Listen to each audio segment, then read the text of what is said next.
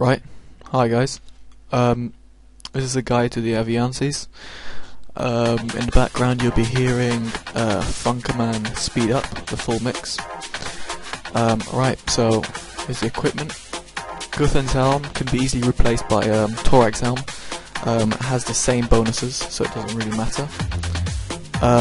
You need Armadillo pendant, that's a definite, because then you won't get attacked by the Aviansies. Broad-tipped bolts is my suggestion, with the rune crossbow. Accumulator to save up on bolts. Zamrak item, so you don't get attacked by the Zamrak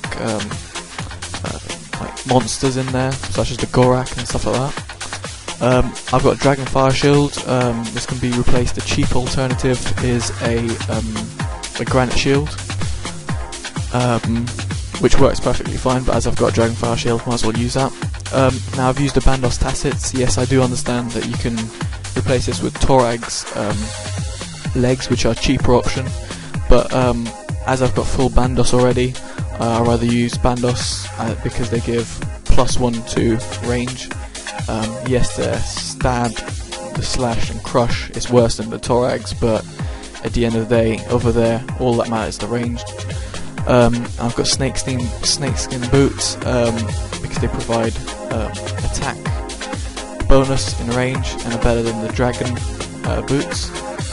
These are Boros gloves, last ones in the chest after you've done Recipe for Disaster, and I go for the Ring of Wealth. People say it doesn't work, but personally I found that's the best way. Now I have got full quest points and I've done all the diaries. Therefore I've got the enhanced Excalibur, which comes after Merlin's quest, and Seers level 3 for the diaries. What's that?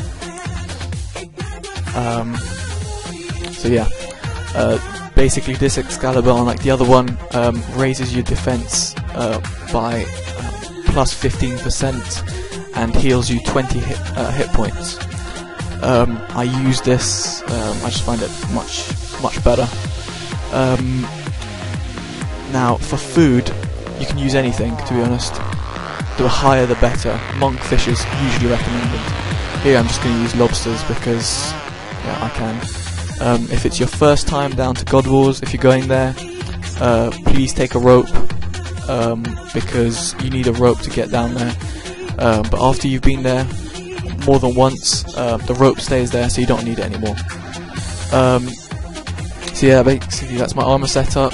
That's my inventory. Range pots, nature runes for alching, myth grip, important. Excalibur, as I said, lore rune to teleport there. Now understand, you can take bones to peaches. That's a perfect method, but personally I'd rather not take it, because I don't mind banking and it saves money, because bones to peaches are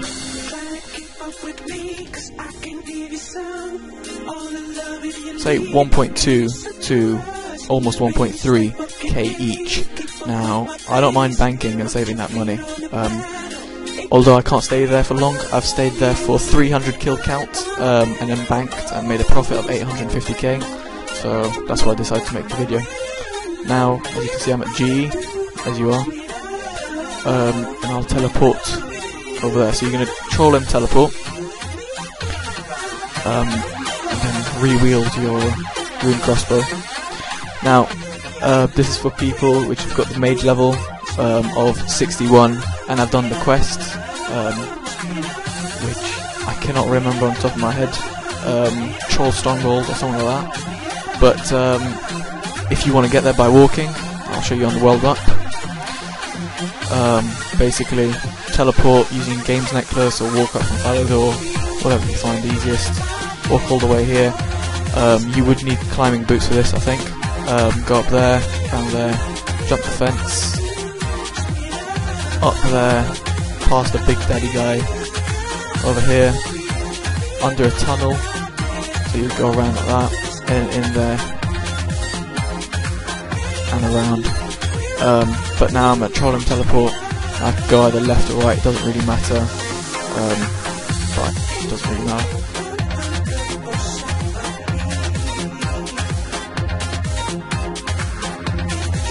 So yeah, on my way down.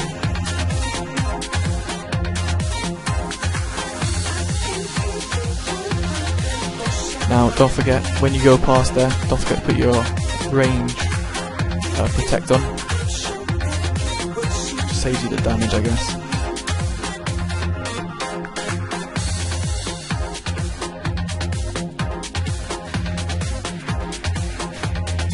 I think I've gone the wrong route.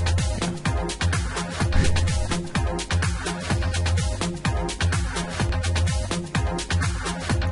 Around here, see quite a lot of people hitting, so not suggested without range protect. Turn it off just about now. Move the boulder.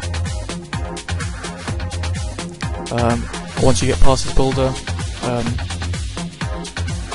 you have to put range melee protect. Once you get over here, I'll show you. Because our wolves level 140, level 130, 140, I can't remember. 132. Don't want to get hit by them. Alright, so here's where you would place your rope if you haven't already. Now, as soon as we get down there, I change to mage because I don't have a Saradamin item, so these bad boys are going to hit me.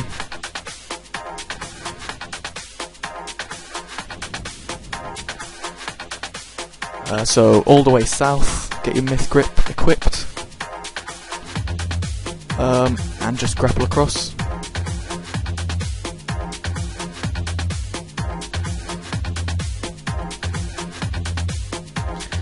And now you're here.